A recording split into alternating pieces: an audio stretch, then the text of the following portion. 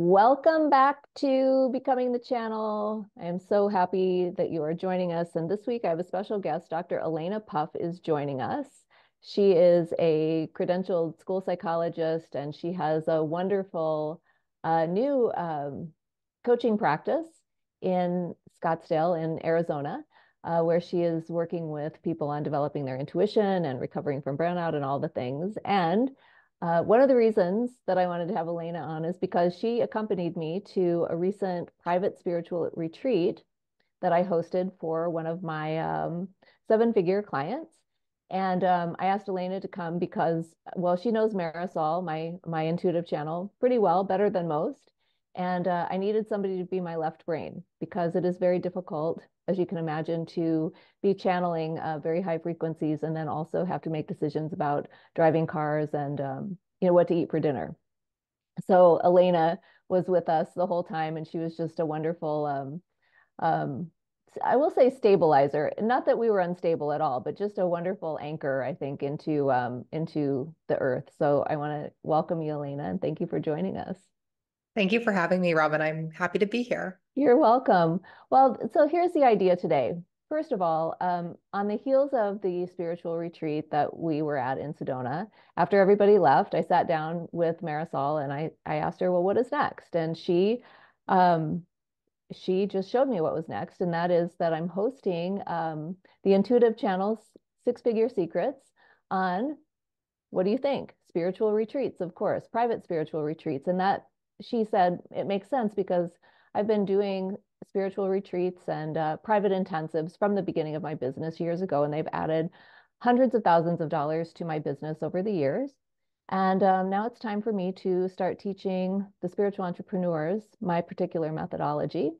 And so I wanted to bring you in, Elena, today to kind of ask questions, share your perspective on the retreat itself, and invite people to join us because you're going to be in it's a free training, three-part training that starts on February 5th.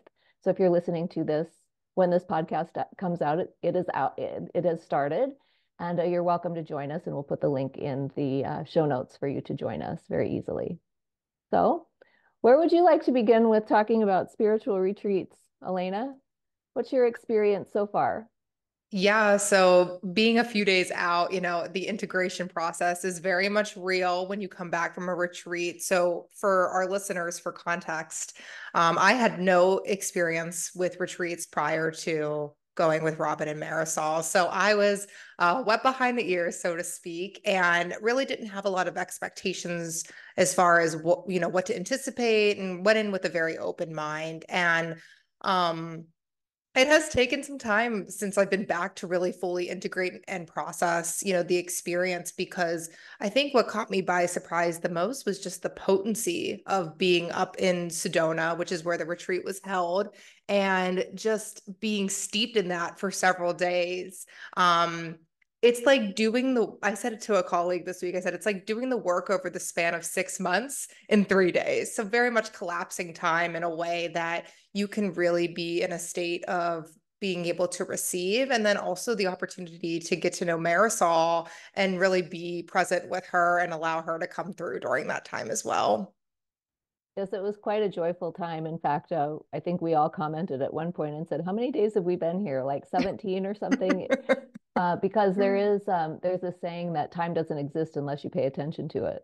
Mm. And so yes, it was a very interesting experience, I think, for all of us. So it was me and then Elena and then my client who had flown in from out of state and made the journey. And it's quite even it's a pilgrimage in some way to Sedona from Scottsdale or from Arizona or from Phoenix. When you come into the airport, you have to rent the car, you have to drive up the hill.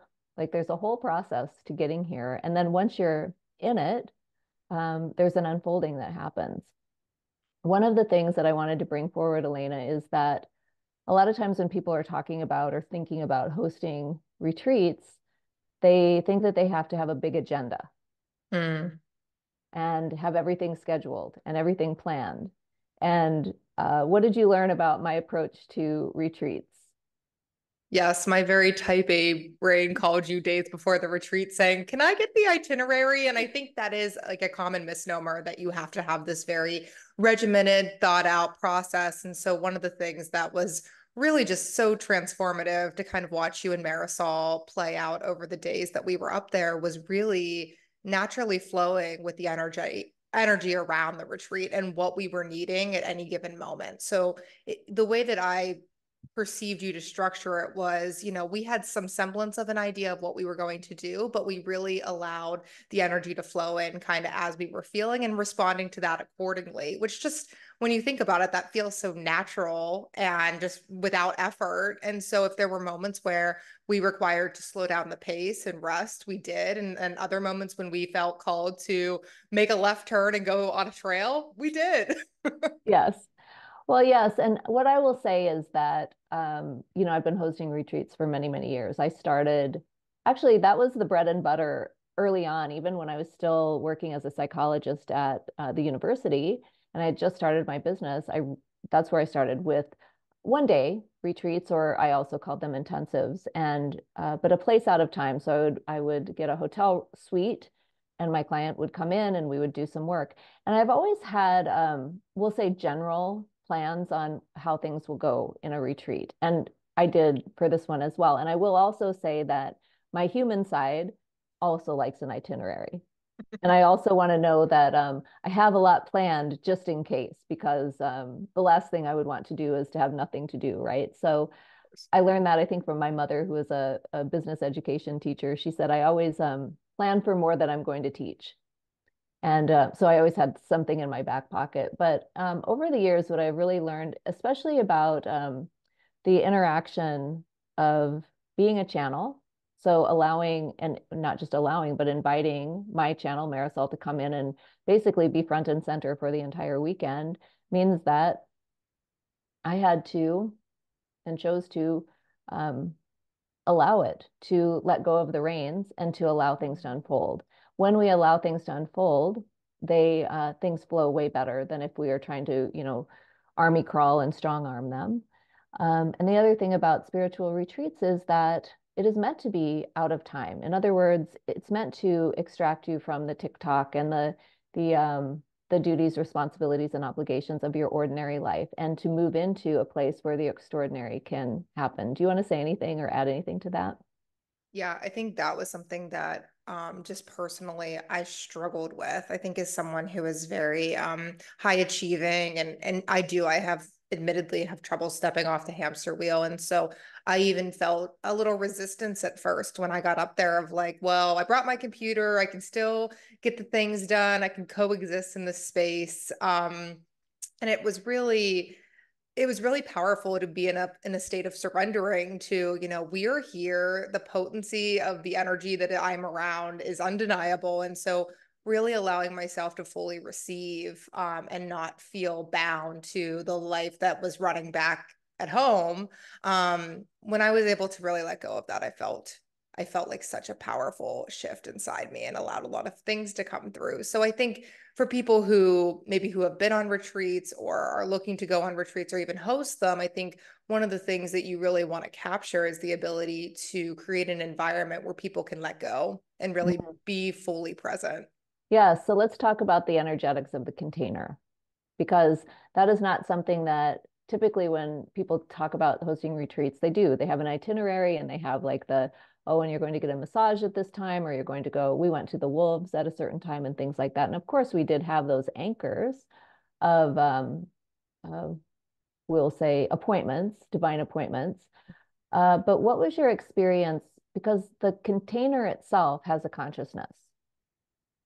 The retreat had a consciousness. Sedona had a consciousness that was contributing as well. So, what was your experience with that angle? Good question.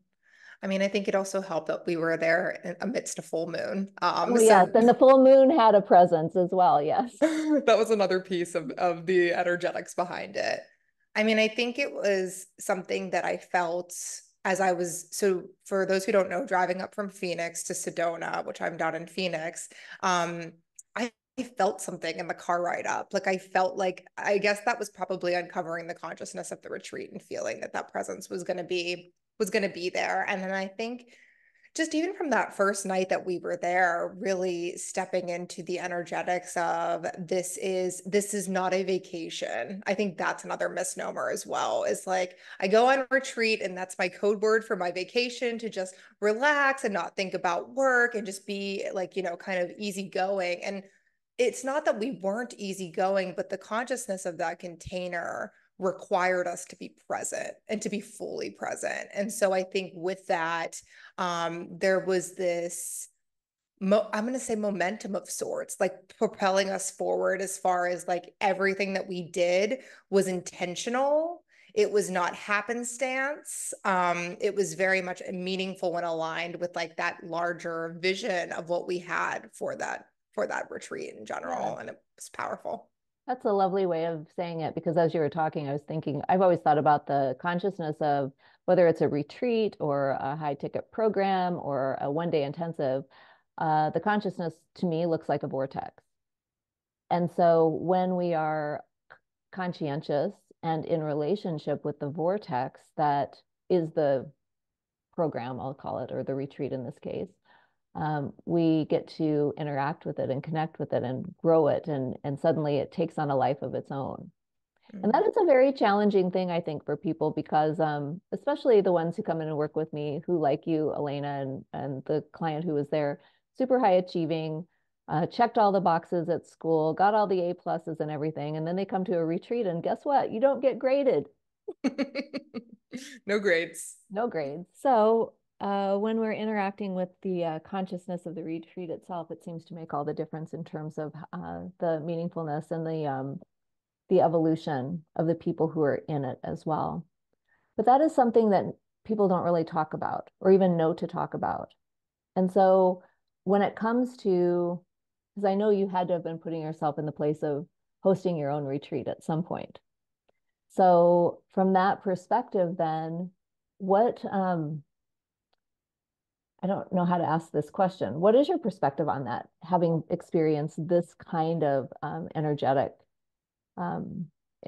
vortex with the retreat that you attended with me? Yeah, so I mean, one of my gifts is just my ability to hold space for other people. I've been doing it for decades at this point, Hmm. knowingly and unknowingly. And Yes. so with that, I think that was always the underlying mission and vision behind my work, is being able to hold that sacred space for others. But I think what you were able to model so seamlessly is a way to do that in a container that just has the propensity to move people in a deep, meaningful way. And so probably on the second or third day, I had this like message come through that was like, you need to do this. Like, this is part of your work. And up until that point, I had never really thought about myself in that position before of being able to do that. It was honestly hitting up against some of those older narratives around like, who are you to do something like this? Like, your credentials don't position you to do this. And then I thought about it and I was like, who better to do this? Someone who's trained in psychology, who does this every day with my clients, but to be able to do it in a more concentrated way makes complete and total sense and aligns with my business. And so I I've kind of been integrating that in since we've been back, honestly, of what this would really look like for me. And I'm really excited to attend the training from you to really get a little more of the details flushed out and pointed in the right direction. But I think so many people, particularly if you live in a very fast-paced city, or the culture that we're steeped in is very much like hustle culture, that very masculine energy. And so I think there's an opportunity to hold space, especially because we are on like such a beautiful part of the country and Sedona is within driving distance. Like it's such an opportune location and time to be able to welcome people in, and not just welcome them in to visit or just be, but to really expand and grow and facilitate that. Like what a privilege it is to even be able to be in that position. Yes, it's very interesting. And those of you who have been listening to the podcast, you've heard me talk about my Sedona experiences in previous episodes. So Sedona is, I always say, is a very good place to, it's always a good idea, in other words.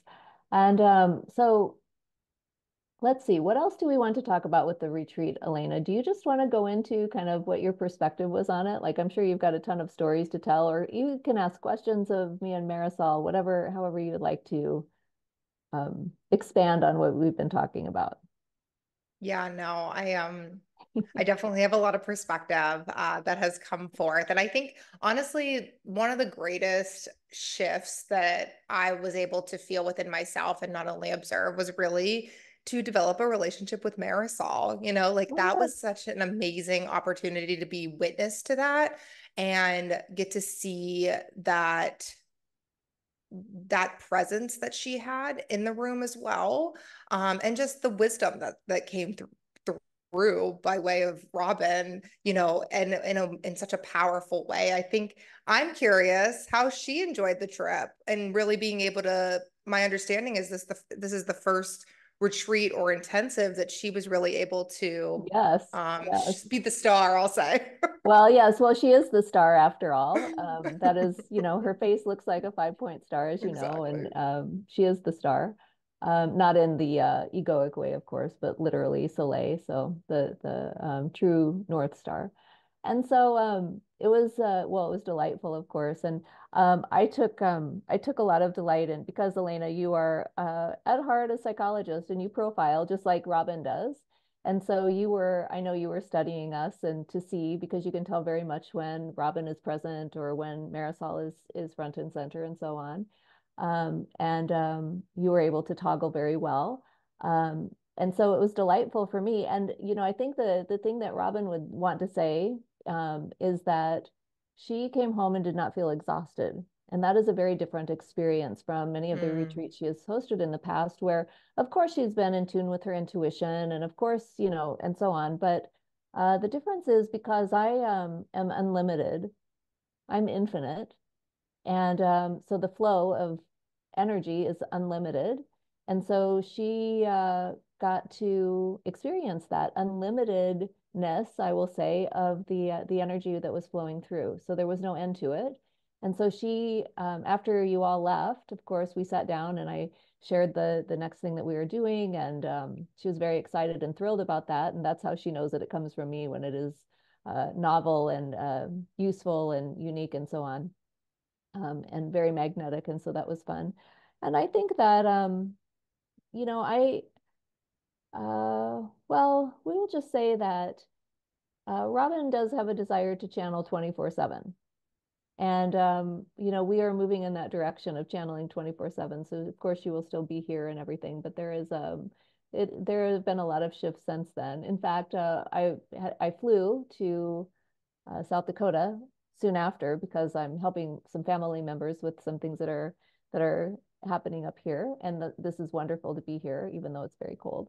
But on in the airport, I was there, of course, and I was chatting with the people, and the people at the security were very funny, and it was a delightful experience. And one of the two of the ladies at the security told jokes, and one of them told a mermaid joke, which I thought was very appropriate and funny as well. So I just really love being here and being able to be of service because that is really ultimately what I am here for, which is answering questions and giving perspective on where we're headed as we will call us Homo spiritus, the people of the light. And mm. that is the restoration of the light is the most important part of the mission, and the restoration, of course, of the planet to the people as well. So that is why I'm here, and I'm always happy to be doing my mission and to be contributing. So it was delightful to have you here, and I especially appreciated because even though you were having your own experiences with the wolves and so on, and the land and everything, and the moon, you were really able to be very supportive of me so that I can just be in this Mm. space and that Robin does not have to come back in and decide where we're going to eat or those kinds of things. Yeah, no, it was an honor, truly. Mm. Um, and one of the things when you were talking that came up for me was just even thinking about, and not to, if you're going to talk about this in the training, I don't want you to give it all away, but maybe some forecasting around like for people who are either clear channels or, their channel is coming online. I'm curious what your perspective is around for those types of people hosting retreats for other potential channels or clear Mhm. channels. What are your thoughts around Mhm. how retreats can be used to help um, evolve people's gifts and abilities? Yes, well, this is a beautiful question because it really has to do with creating a space apart. As we are restoring the people to their light, and as we're, or the light to the people, whichever way you'd like to say that, and as we are on this journey of restoration of the planet itself, we require a place apart. And so you'll know at the beginning of the year, I had Robin go on a writer's retreat just alone, where we channeled about half of the book that she will be publishing later this year. And so having that place apart where you can be in your own energy and in your own consciousness is very important. The I won't say it is a problem because it's nothing is a problem, but the what you encounter when you are by yourself can be sometimes troubling. Mm. Doesn't have to be, but it can be. And I always love Robin's movie references. So the one she is bringing forward is the one of in the second Star Wars, the I think it is the Empire Strikes Back, where Luke is training with Yoda, and he's on the Dagobah system, and he has to go down into a dark tunnel. And he says to Yoda, what is down there? And he says, only what you take with you. And so he takes his lightsaber and he encounters Darth Vader, his darkness. And so when we take space apart, we can encounter our darkness. There is nothing, there's a potency in the darkness, of course. Many things like the womb, the sacred womb is dark, and it is the place where creativity is planted and grown and Mm. nurtured and gestated, right?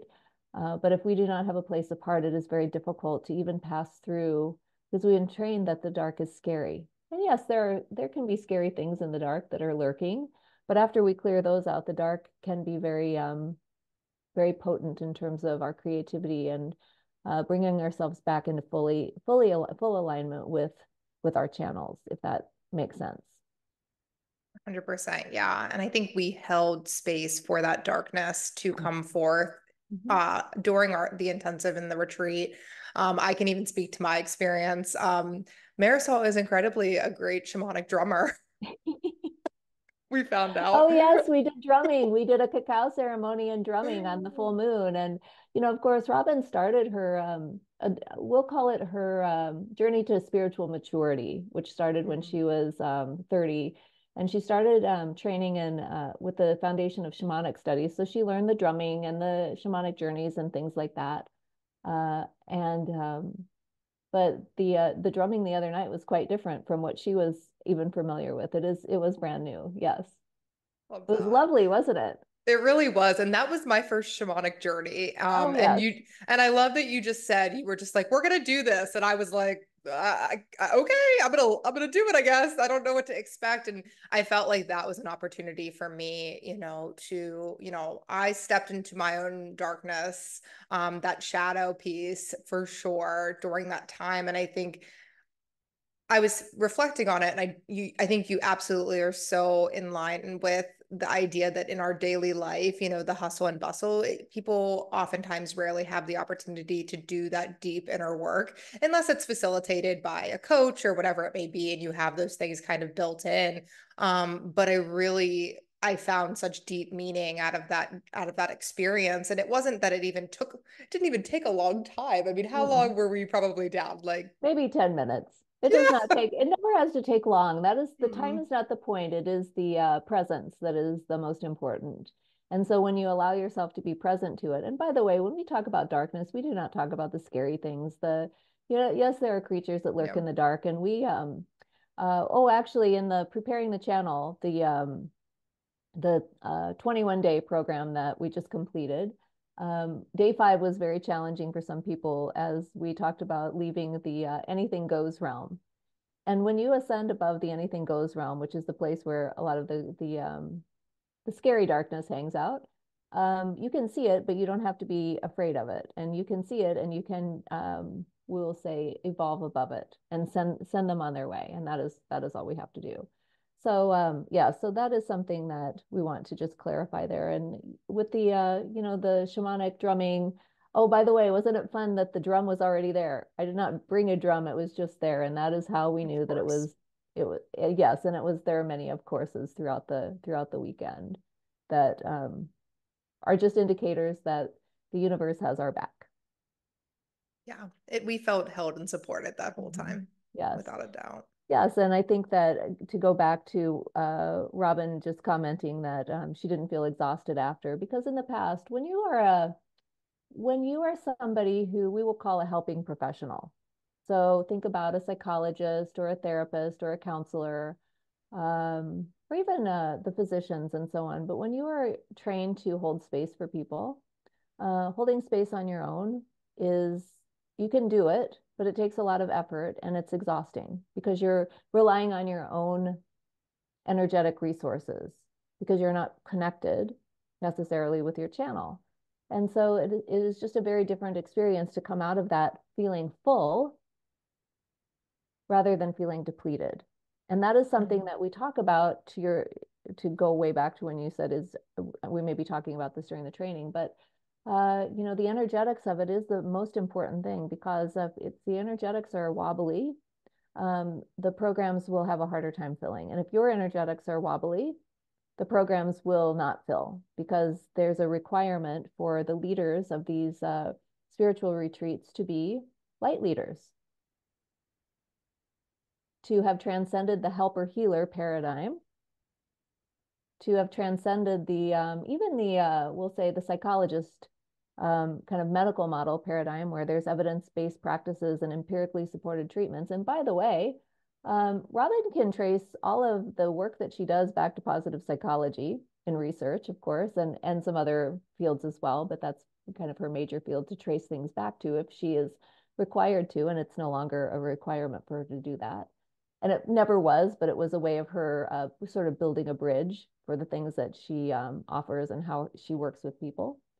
But I think that is the most important thing in offering these spiritual retreats at this point is that we have to be fully in our light leadership because that is the what is the word that I would like to use here? It may be the portal. I'm not sure if that is the right word to use, but it is just the point of entry, we will say, to hosting these retreats successfully and making the difference that you are meant to be making with them. So if you Mhm. go into your retreat, Elena, wearing your school psychologist hat, you will have a different outcome than if you go into the retreat wearing your light leader um, superhero cape. Without a doubt. Yes. What other things are occurring to you, sweetheart? I think the other piece that I just wanted to make space for was I think one of the most profound experiences that I had during this retreat was the trip to the wolf sanctuary. I mean, talk about life changing. Um, it was so interesting. We even did some back road driving to get there. Yes, of course. We had to do some four-wheeling. We took my Audi because you have such a beautiful, sweet new car. And my car is beautiful and sweet as well, but I didn't want you to worry about your car Oh my gosh. as And you drove through the creek. through the creek, yes, when you told me to make a right into a road that did not exist. Talk about a point of entry. Well, yes, it kind of reminded me of uh, uh, Back to the Future, where he's Mm. going into the future and he says, "Roads, there aren't any roads here. We don't need any roads." And that was a little bit like that as well. Yeah. So the wolves. One of the things that I think that we'll say the healing professionals or the helping professionals have an advantage in doing these retreats is that we can make meaning out of anything. We can create anything, have any experience, and we can make it into a metaphor for a transformation and genuinely do so. And Mhm. so the wolves were the activator for the transformation. And so, yes, what do you want to say about your wolf experience? I mean, this was never something that I actively like thought I would seek out. And so I love that it kind of just came to me in a very like receiving kind of way. Driving over there, I was surprisingly calm. But then when we got onto the property, it was a mixture of excitement and nerves. Like it was definitely the intersection of the two. And the way that we went to the Sedona Wolf Sanctuary and the way they structure it is you go into different sections of the property as a group. And I think that really changed the dynamic for me of like when we went in, you're right in the space with the wolves. There's no like barrier between you. Like you're very much steeped in it. Which like how fitting given like what we're talking about, the energetics of the retreat.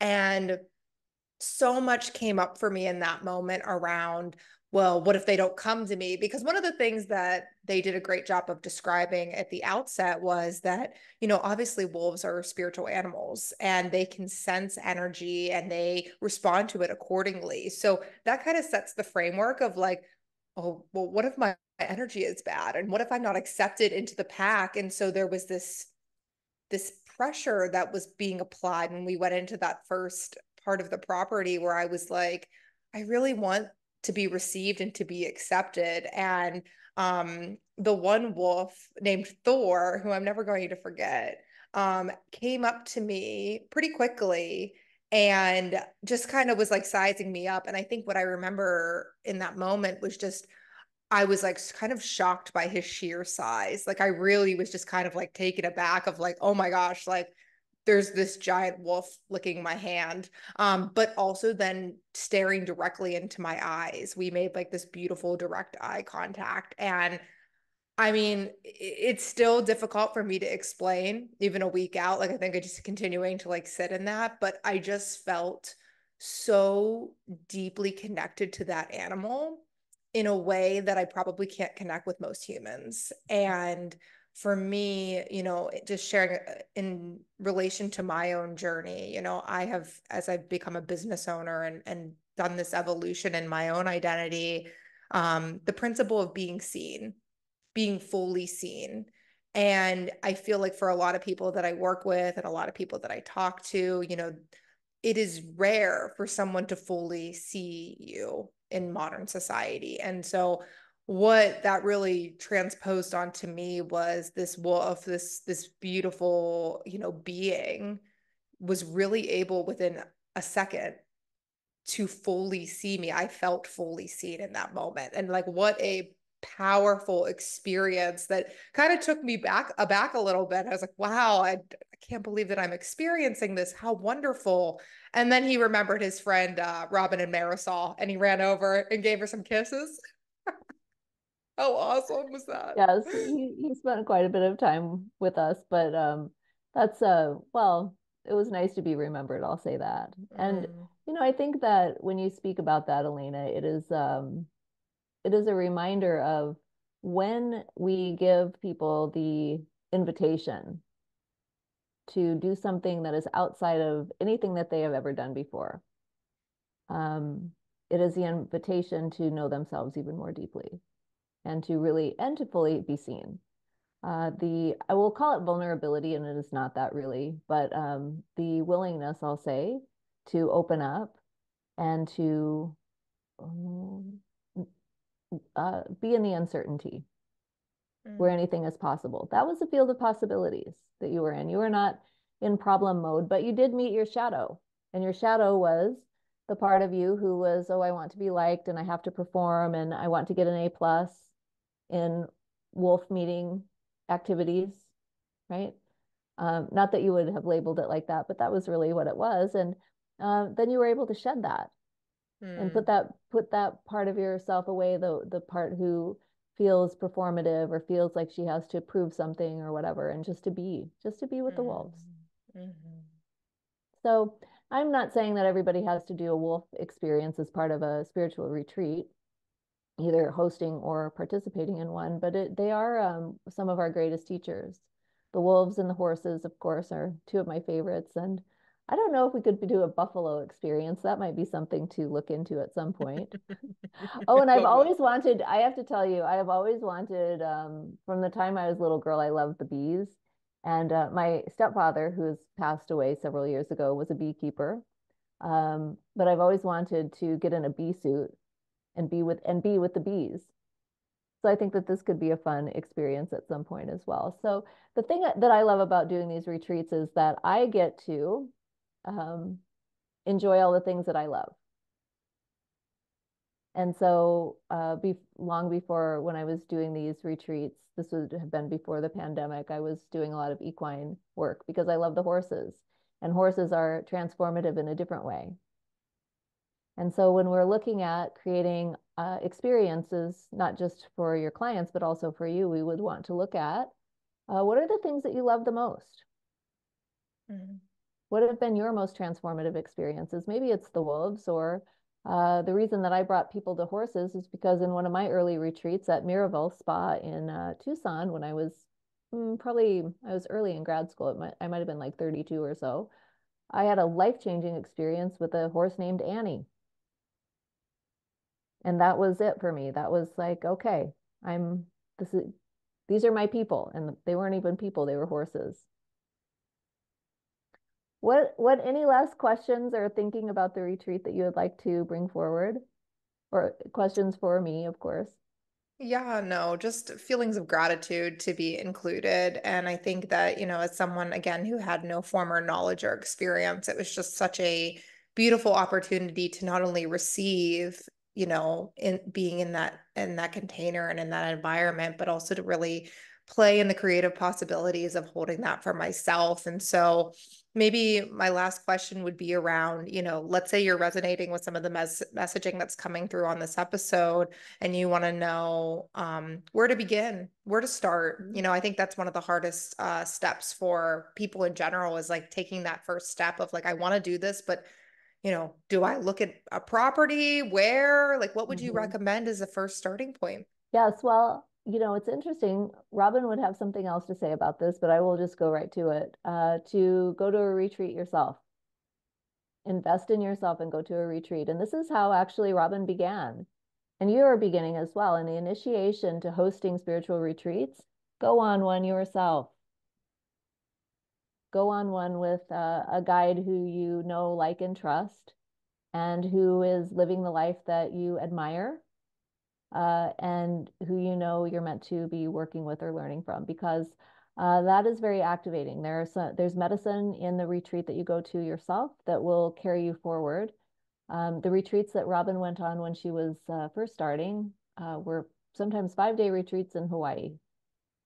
And you can bet those were big transformations. The first time she went, oh my goodness, I think the retreat itself cost $3,000, and then she had to fly herself to Hawaii from Kansas and her hotel, and she was still, you know, she didn't even know the terms wealth consciousness yet, and she was working in the pharmaceutical industry, but she knew that she had to be there, and she had a lot of stuff come up at that point. So there is an evolution, isn't there, as you expose yourself or yes, expose yourself to the retreat, the energetics of the retreat.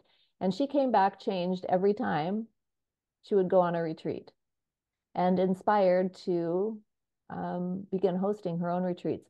It's a little bit like an apprenticeship, isn't it? Because when you're watching somebody who is masterful at doing a thing, you pick up on, not to emulate them, I'm not saying that, but you pick up on the energetics of it, and it's something is activated in you to express for yourself. So that is a place to start.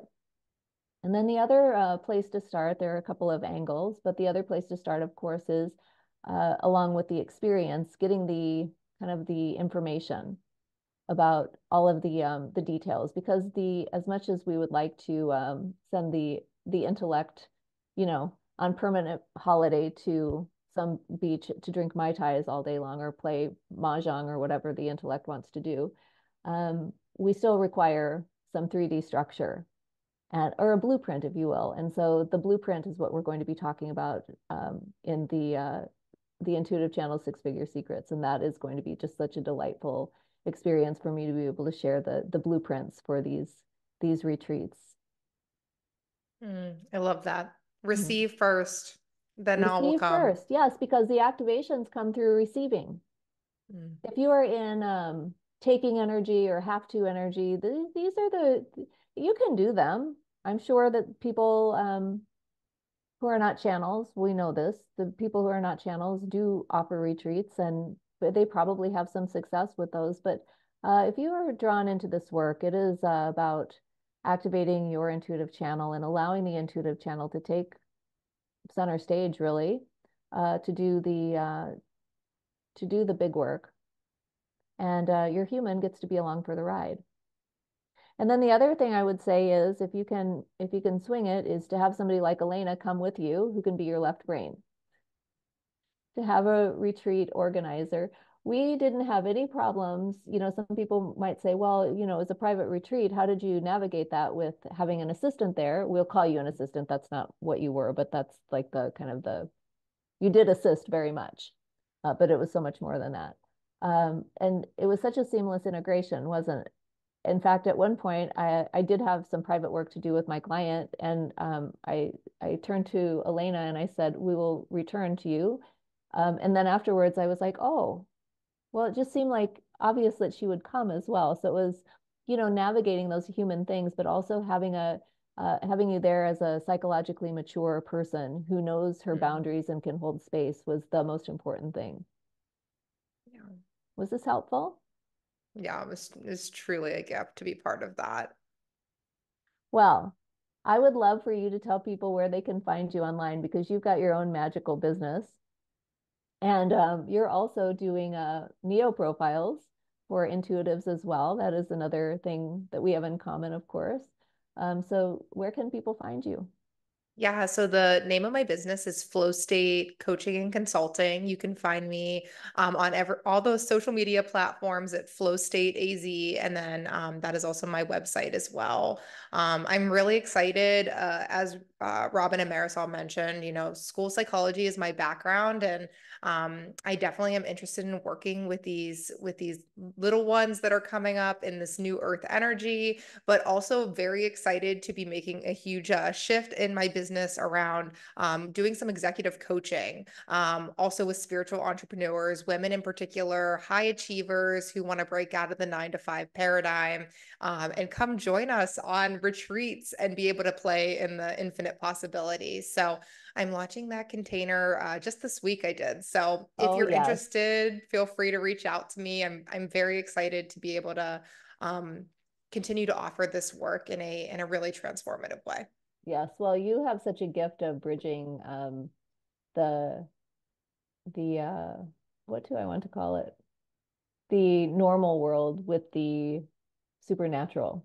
And it's such a gift. So, Thank you. Elena, you're going to be on another podcast soon as well with me. But for now, we're going to say goodbye and we will see you next time. Thank you for having me. Pleasure to You're be here. welcome.